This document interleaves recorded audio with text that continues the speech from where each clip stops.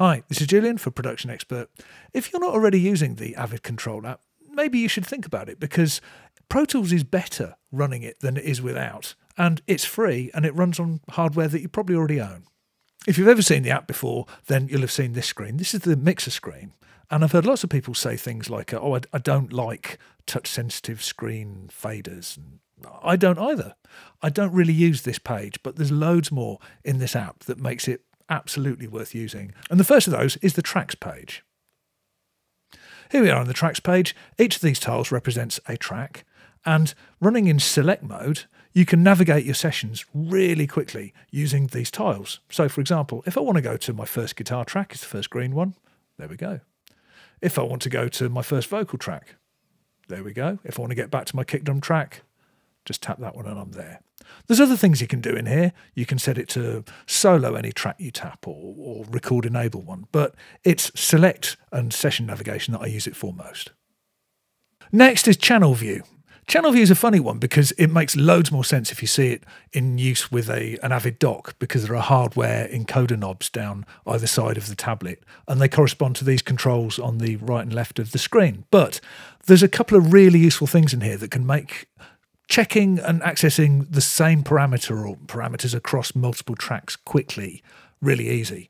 So there's some common elements compared to the tracks view here. We've got these tracks tiles up here, and we've also got this universe view that we can use to quickly navigate the session. And from here you can get to anything you'd find on the channel. So EQ, for example. This EQ curve is display only, unfortunately. You can't edit the EQ curve from that. You have to use these. But if you add to that this, if I press this bottom left button, what we'll get is we get a fader for the currently attentioned channel. So as I move around, I'll get a different fader on each one and a corresponding set of parameters that I can use to navigate my session from here. So worth knowing about this extra little fader just down here. Okay, next is monitoring. Monitoring is an interesting one because if you're lucky enough to have an Avid Matrix, you can control loads of stuff from here. But regardless of what hardware you're using, you can get rudimentary monitor control. Lots of people don't know that.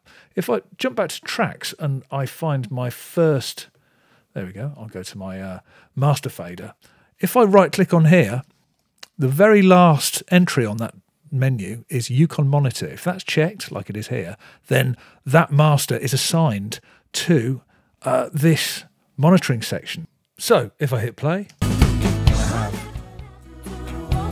level, cut and dim. Next, I want to talk about soft keys. Soft keys are a big subject in Avid Control. We've got 150 pages of them.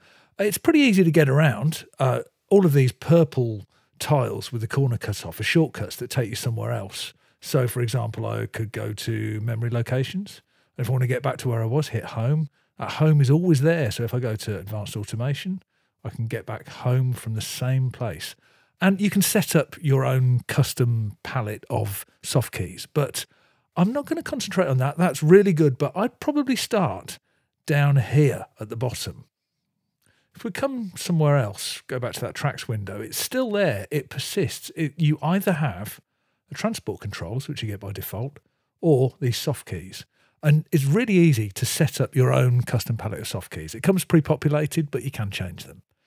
And this is how you do it. You go up into Eucon settings, and if you select control lower, there's a load of hardware here that you probably don't have, but control lower is the one on the iPad. And here they are. And this one, for example, we'll set this one up again, back and play, really useful. So I'm going to clear that. And if I want to set something up here, all I do is I go Command, Add New. This is a Eucon. It's in Transport and it's in Locate. Back and play, there it is.